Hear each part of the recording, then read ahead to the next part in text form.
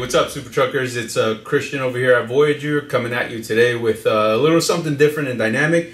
I took a recruiting call earlier today, and we're gonna just dissect this phone call and kind of show you what happens on this side of the fence as a recruiter, and gives you a good little bit of insight and perhaps helps you be a little bit stronger to improve your business. But without further ado, here we go. Hello? Hi, good morning. My name's Christian Martinez with Voyager Nation. I had a missed call from this number. Yes, somebody called me yesterday. I think I had a missed call.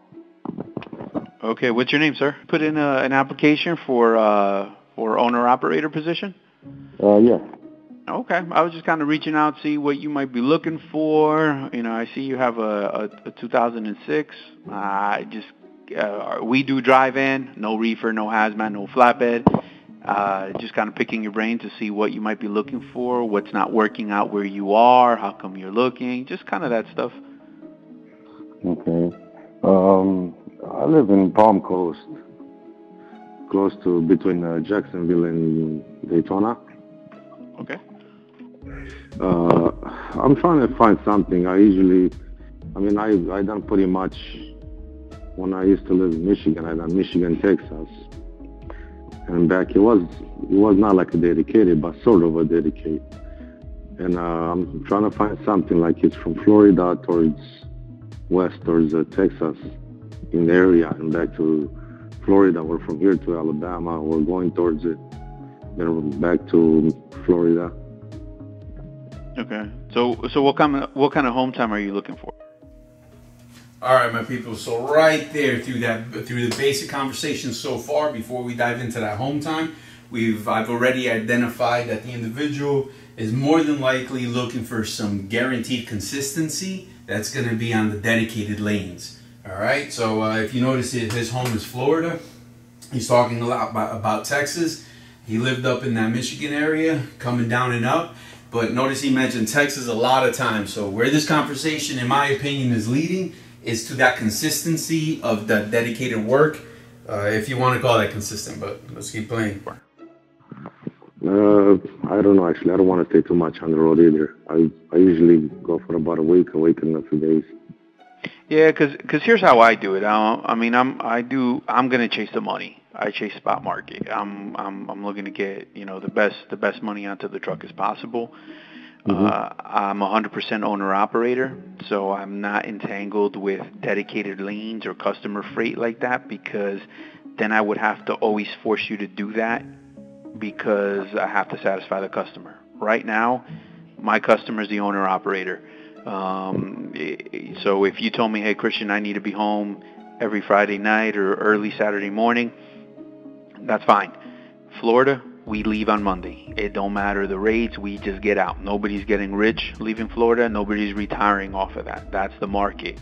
In a little bit, it's going to be produce. From there, it's going to get a little bit better. But when we come back in, it's going to go down a little bit. That's just the economy. That's how it works. I don't control the market. I don't pretend to control the market. What we do is we establish a working relationship with you where I don't force dispatch. Some of my guys are out for a week. Some of my guys are out for a month and a half. It all depends on what you want to make. What you put in is what you get out. You know what I mean? My guys that are home on the weekend, they're not making what over-the-road guys are making. I had guys that grossed $4,500 last week because they want to be home, and I got guys that did $6,000 because they're over the road. It just depends on what you need and what works for you. But again, it might be Texas, but if leaving Dallas is $1.10, why would I send you to Dallas? Why don't we change it up, man? Let's do Alabama to Indy, drop you back down, and if we can make more money, that's the formula. As long as I'm getting you home back by that Friday night, if that's the plan, then we're just going to go get that money. Obviously, I'm not going to send you to Oregon because I'll never get you back in time. So, you know what I mean? You're kind of stuck to a different pattern. But it's that open-minded adaptability. So I don't know if that's something you're looking for or more of that dedicated, like you're doing the same thing all the time. So, I don't know if I can help. Yeah, I see. So what about the lanes? Let's say, do you have to go towards South Carolina, or is it like a dispatch Well, I got a load in South Carolina, or I got a load. You got to pick up that load, or can you choose your pattern where you want to go towards? All right, so let me stop it right there. Right when he said choose your pattern, and he mentioned South Carolina. So far in this conversation, originally we identified that he did a lane before, consistent lane. He's out of Florida now. He's looking to do this lane. I then dropped in what we can offer here at Voyager, which is that spot market work, adaptability, and creativity. A lot of you guys have heard us mention that before. He covered his home time, how he wanted to be out for a week and come back. I covered over how we can get him back for that Friday night, Saturday morning. So we kind of check off on that home time. It's what it's looking for. And then he said, can you commit and can you pick your lanes? Again, we're revisiting. He's always coming back to that dedicated, right? And then this is kind of where we shift gears a little bit, right? You got to be careful because some recruiters are going to pick up on that and not do the right thing and not explain to you what can happen. Can I get him to Texas and back to Florida? Absolutely, not a problem, all day long. But what they're not willing to tell you is what kind of, I can give you the work you want, but what kind of implication does that mean to you financially? Will you be successful financially at doing that maneuver? Other places may string you along once they hook you off of the lane that they can give you. You fail to talk about the finances because you're so excited that you found something dedicated in the areas that you wanted. Because remember, throughout this whole conversation, everything to South Carolina, I'm telling them I wouldn't take you out west, Oregon, or anything out here because I wouldn't be able to get you back on time. So I'm even telling you what I wouldn't do to make you fail. But he keeps coming back to that home time. So again, this is part of the dialogue, and let's hear a little bit more. If he's not like a dedicated, it's not it depends. I mean, if South Carolina is the money and that's where it's paying, like leaving South Carolina, then we're going to say that's the money. But if you're telling me let's go Texas and the money isn't in Texas and I agree, then what happens when you open your check and there's no money to pay the bills or it's not enough money? Now you're mad at me, but you were happy when I agreed with you to do it because that's what you wanted. But then when you get the money, it's not what you want. So that's where I get disconnected. You know what I mean? We'll put options. We can say, hey, we can do a South Carolina, or we can get something into, Alabama, or we can do, who knows, maybe somebody went to Pennsylvania, to Ohio, come back. And that's where the money is, in that area. As much as you want to go to Texas, if the money's not there, it's not there. So, I do need adaptability. You got to be able to switch it around in order to, again, make your financial goals, because that's what we're here for, is to make that money. You know what I mean? So, so you would have to be open to that. Okay. Well, the only thing is I don't want to do my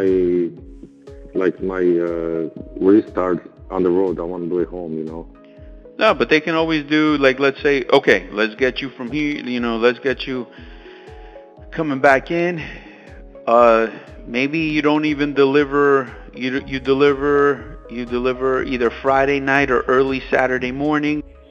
All right, so a little bit about that. So again, I kind of spun a little bit about the Southeast, keeping them dynamically interchangeable, adaptable in this area. However, my man just keeps coming back to what I need, that home time.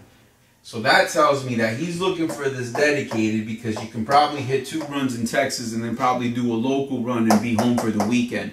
He's probably been burnt in the past and accepted whatever was given, and then somebody dropped the ball on getting him home. So in my opinion right now, again, it's an assumption. That's kind of where this conversation is going, because he's not letting that go, right? He's very much adamant about him wanting those dedicated lanes. Or you don't even deliver, you sit on the load for Monday delivery in Jacksonville at 9 a.m. and then you got to reload leaving. You know what I mean? So they'll get you home to do your 34. That's not the problem. Okay. I see your point. Yeah, well, okay, I see what you're saying.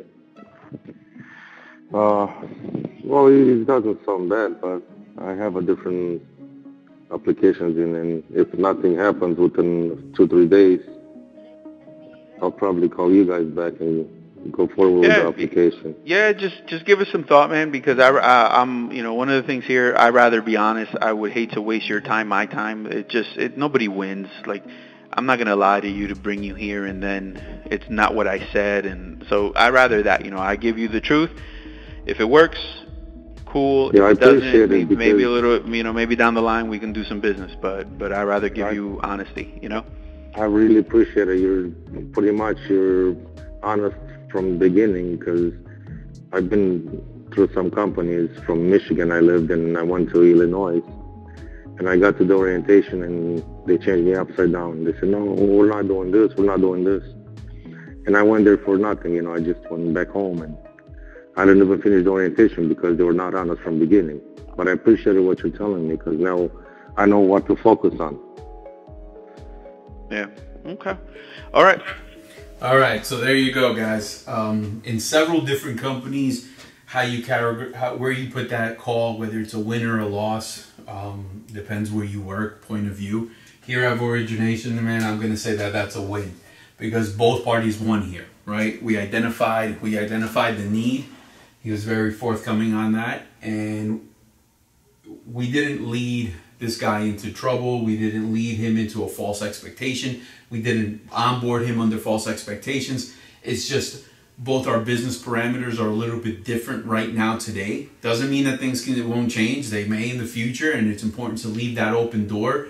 But again, we won because we're not wasting his time and his money, and we're not wasting our time and our money as well. It's okay to disagree. Right now, it's important that we go separate ways because he even said it on his call that on there that he's been to orientation and had to get up and walk out. And again, guys, that's the purpose of this. We're not here to do that. And what happens is these bigger companies, if that recruiter is out there and he's incentivized and he's driven because of the number of people he or she has to onboard on a weekly basis, that's going to determine what that individual is telling the owner-operator what's actually available. And what the disconnect after onboarding is going to be so distant and so far that everybody is getting burnt. Even if a guy is onboarded under false pretenses and operation isn't aware of the situation, now there's a level of chaos and frustration from the operations team. Because they're going to say, who is this guy? Who promised this guy a dedicated lane to Texas and make that kind of money? Right? So that's how things start to fall apart and aggravation and tensions rise. So again, this is just kind of a phone call. I'm looking to bring another of these phone calls maybe with a different outcome. I'll bring that to you guys next week.